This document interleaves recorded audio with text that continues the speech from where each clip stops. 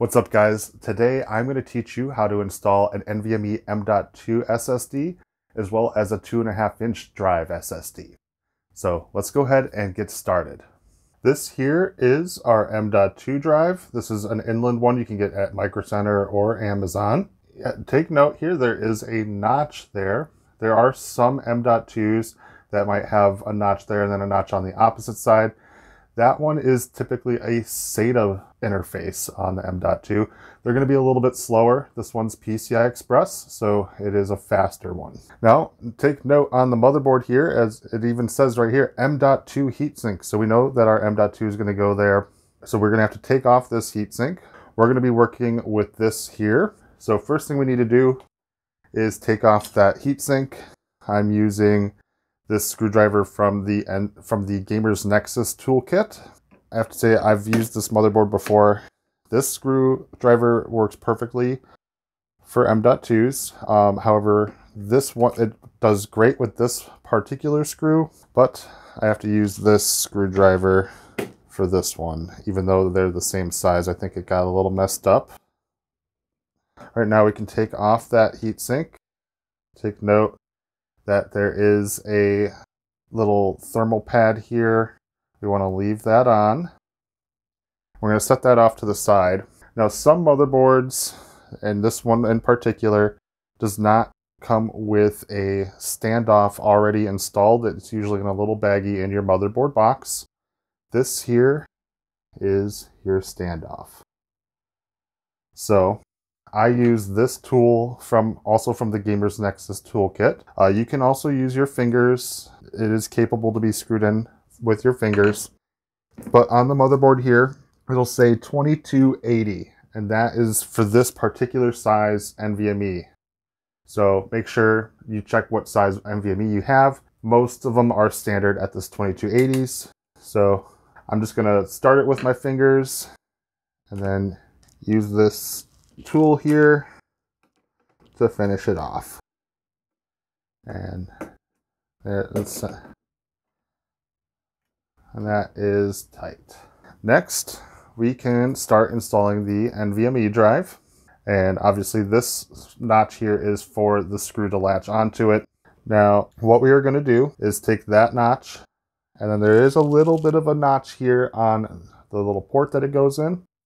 And you have to install it you have to get it in at an angle. And like so.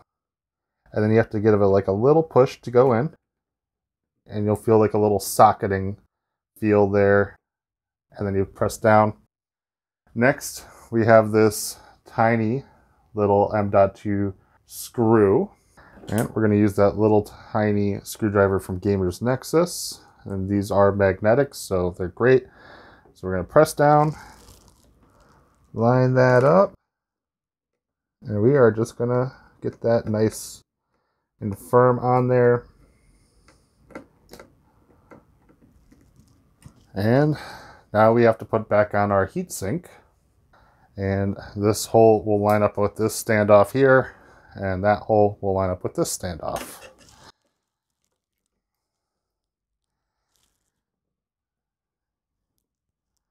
All right, perfect.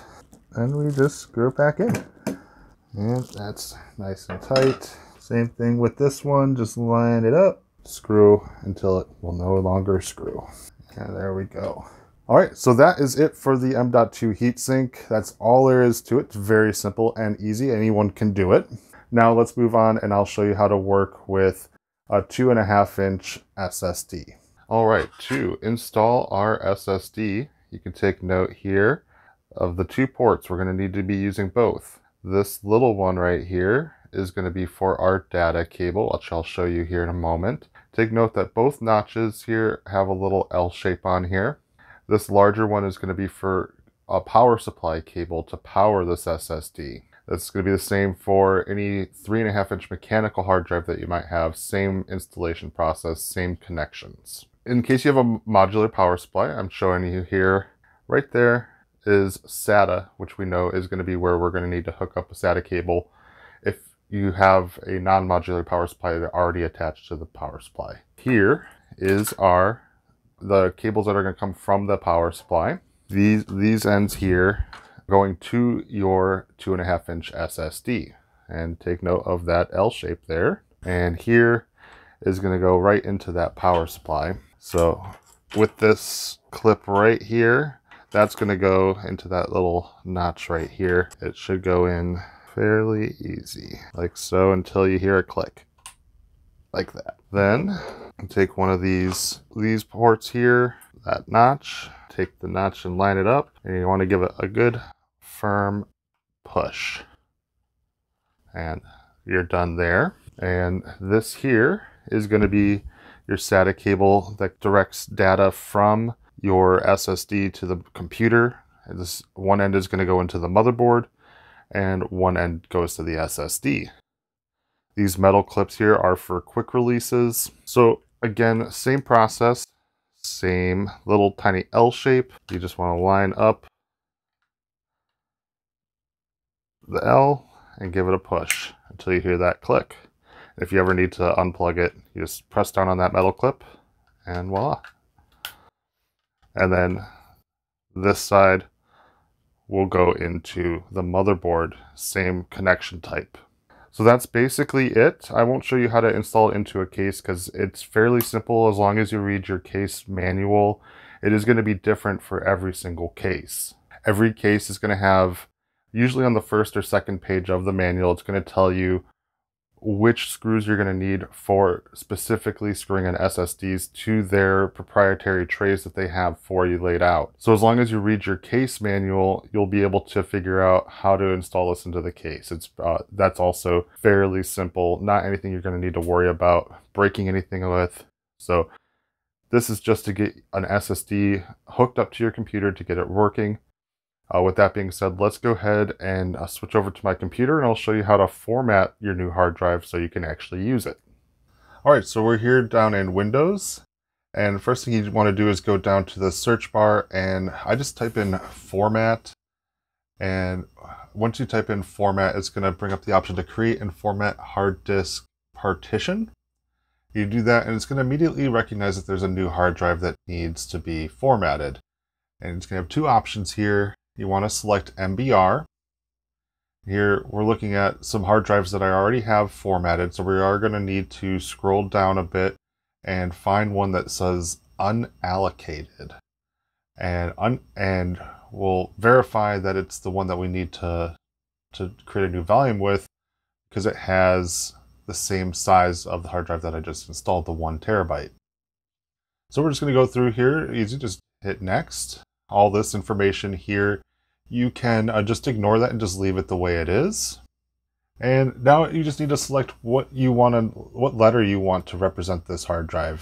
For me, I'm just going to keep going in alphabetical order. This one's going to be H, and then I'll hit next. And all of this information is good. New volume is fine. We're going to go ahead and hit next. Yeah, leave all these checkboxes the way they are. And hit next again, and it's going to see here, it's going to show that it's formatting. You just want to leave this alone. Don't do anything while it's working.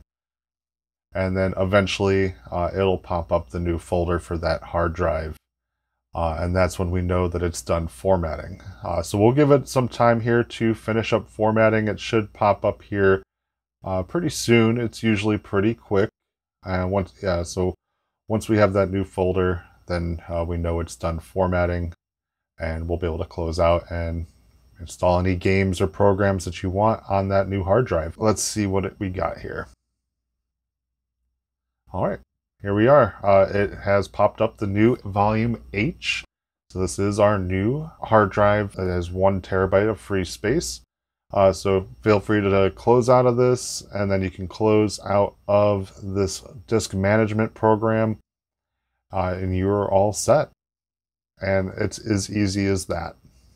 All right, guys, I think that's all you really need to know how to install an M.2 drive as well as a 2.5-inch SSD. And if in case you are still using one of the 3.5-inch drives, it is going to be the same process as a 2.5-inch SSD. Same L shape for the power and with the data cable that needs to go to the motherboard. So if you have one of these old 3.5-inch mechanical drives, you just follow the same process and it'll be work just as well as that 2.5-inch SSD. Just let me know down in the comments if you have any questions about anything else related to PCs and how to do them. I can easily make a tutorial for you in the future. Remember to hit that subscribe button if you want to see more from us. If you have any real concerning questions, try to hit me up on Twitter. I'm at TechTeardownYT, and also on Instagram you can find me there, and I'll be more than happy to assist you guys with any questions that you have either down in the comments here or on Twitter and Instagram. Remember to leave a like on your way out, and I'll see you guys in the next video.